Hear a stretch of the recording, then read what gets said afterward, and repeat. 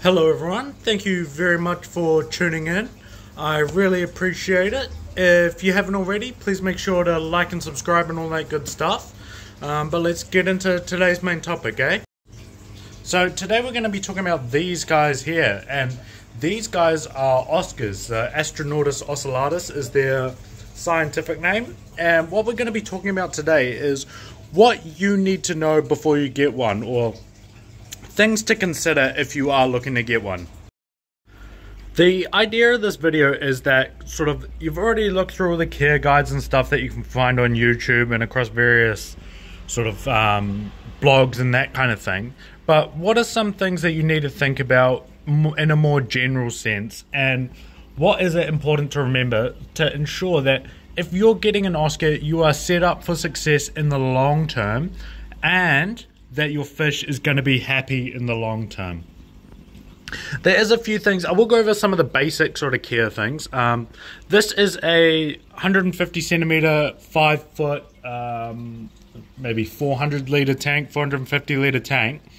And I'd say this is going to be your biggest, smallest tank that you'll want to look at for an Oscar. I know you can find places that'll say like a US 75 gallon, even a US 50 gallon, or 55 gallon I think they call them, which is like 120 centimeters or even 90 centimeters. That, quite frankly, is not big enough. What you'll often find is it's not very common to see big Oscars. You always, because what happens is, so basically with an Oscar, they'll jump up in size and they'll get to like this medium, or this big size, like they'll get to this size really fast, but then it takes them a while from this size to mature.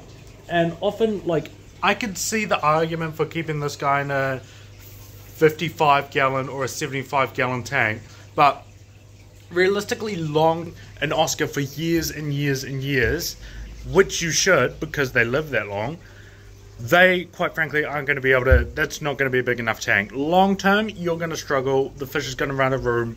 It just, trust me on this one. I've kept a lot of Oscars, and this is probably the unpopular opinion, but this is what we need to do.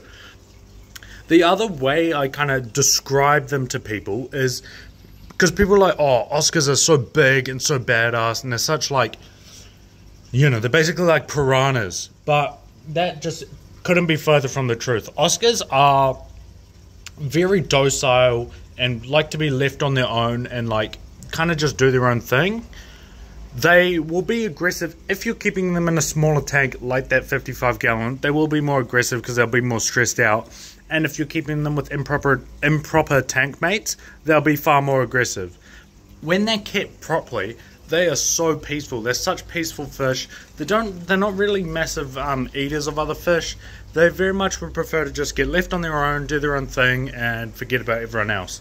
So the way I think about it, or I tell people to think, approach this situation or approach this tank as though you will just be keeping one Oscar, or, you know, depends on the tank size, but like you'll just be keeping the Oscar or a couple Oscars or whatever by themselves for their entire life.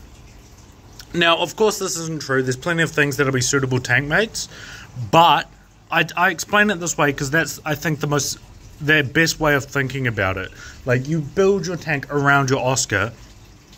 So say you have this big tank and you got one Oscar, then, you know, you can put silver dollars, or, you know, you can put a common pleco, or, you know, some biches, or whatever, but those I would view as add-ons in terms of just pretend or imagine that you're just going to have one Oscar, because you might find that that's going to be enough to keep you happy and keep you sort of enjoying your fish, and you're not going to have as many issues with like keeping them with unsuitable tank mates, trying to like shoehorn stuff in that probably shouldn't be with them.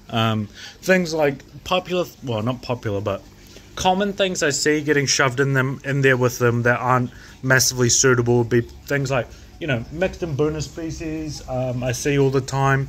You see convict cichlids, green terrors, that kind of thing.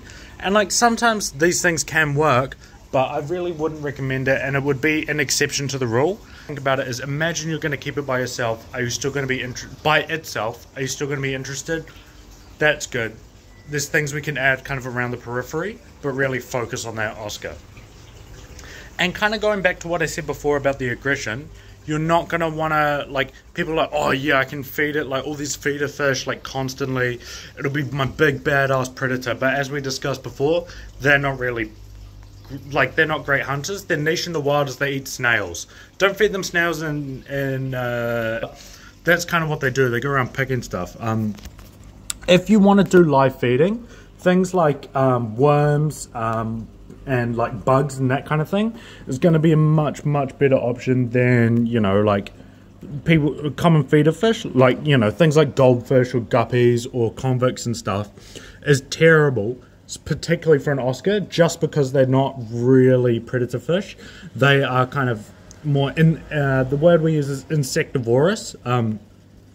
So like a good pellet is a staple, plus you can throw in like earthworms or like cockroaches or whatever, but don't do feeder fish. It's a bad option for Oscars in particular. I really would recommend against doing it. You'll have far more success if you're feeding the appropriate foods. So we've got the right tank size, we've got the right what do you call that? Tank size, diet, tank mates. We've got all that sorted. So what else do we need to know? What else might be an important thing to sort of recognize? And for me, the thing is going to be maintenance. Now, maintenance with an Oscar is a little bit more tricky because it's obviously a big fish. They got a big body, particularly when they're mature. So you're going to need to do more to keep up with that much waste.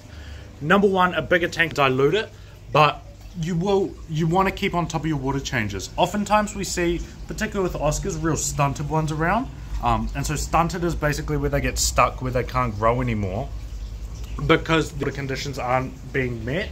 So if you have super high nitrates and like heaps of hormones and stuff in the water, they're going to stop growing and you're never going to get your full sort of potential or the full size that it should be growing to. So what I would do is make sure you're doing big water changes and frequent water changes. Now the specifics are going to vary from tank to tank. You know, it might be 50% once a week, might be, you know, 30% twice a week, whatever. There's a lot of variables, but make sure you keep on top of it. Like, you miss a week here or there, it's not going to matter, but you don't want to, as a matter of course, just stop doing water changes or something, because you are going to have trouble.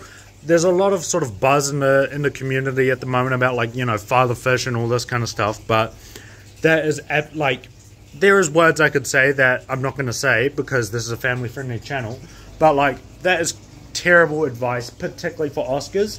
You need to do your water change. Like, quite simply put, there is no substitute. Make sure you have a good filter, make sure you're prepared to do big frequent water changes. Just, that is it. There is no other way around it. Of course, once you have your tank set up, you can sort of find ways to help. Like, I'll show you, I've got all these terrestrial plants growing out of my tank here, but I bet on the fact, like, I know for a fact, if this tank had no plants and it was just like, you just got a water change, I know I could do, like, if I need to do 3 water changes of 80% every week, I know I could do it, because an Oscar is a pet. So obviously I have that emotional attachment you don't get with like tetras. You still need to do water changes with tetras, but like, I know for a fact, because it's a bigger commitment, I know I can keep doing that. And I know I can keep that tank happy, keep the fish healthy, and then I can find, you know, better filtration systems to keep the water more aesthetically clear, or, you know, I can have my pothos growing to help take some of the load off, or that kind of thing. So that's kind of my most important points or things to consider.